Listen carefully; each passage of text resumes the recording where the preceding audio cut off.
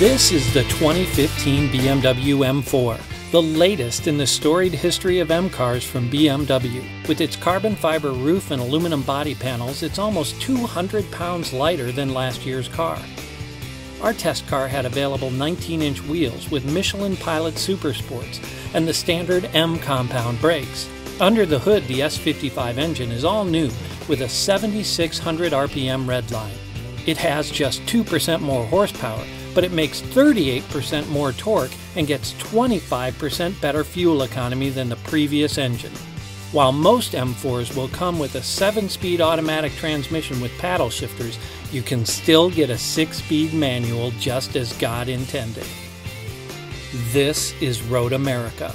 4 miles and 14 turns, one of the fastest road courses in the country, and the perfect place to put the newest M car through its paces.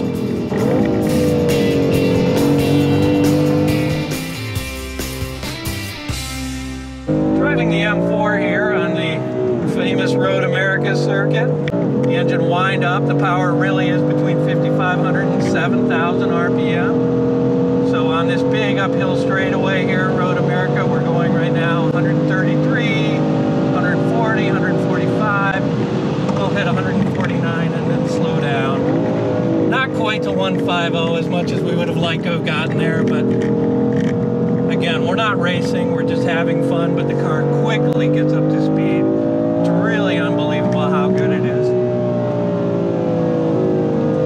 Down to this tight right-hander here in 3rd gear. Get back on it, let the car do what it wants to do. Really an enjoyable ride.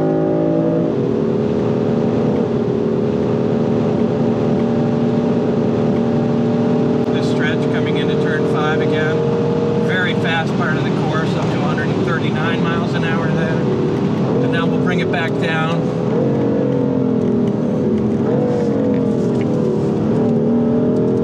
To about 40. Hit it hard up the hill under the Corvette bridge. So what do you want to know about the M4? Well, certainly makes all the horsepower you could ever want in a car like this. BMW have done a great job with an inline 6-cylinder engine, twin turbo, picks up the power right away.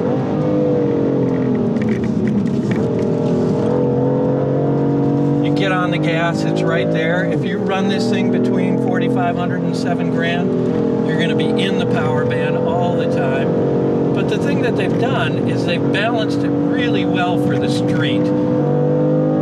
It's got a lot of low-end torque. The turbocharger helps that. So if you drive it on the street and you run in between, you know, your typical 2,500, whatever, RPM, you're going to really enjoy this car. The performance is there, the acceleration is there, the handling is spectacular,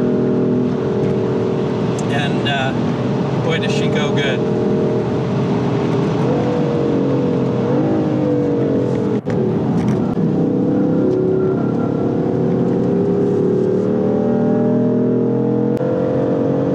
Get a chance to drive Road America, you have to.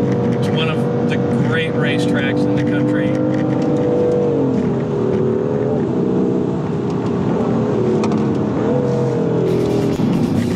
This is a BMW M4. We've driven the M3 already today. Handling characteristics are very similar. It's really a 4-door version of this.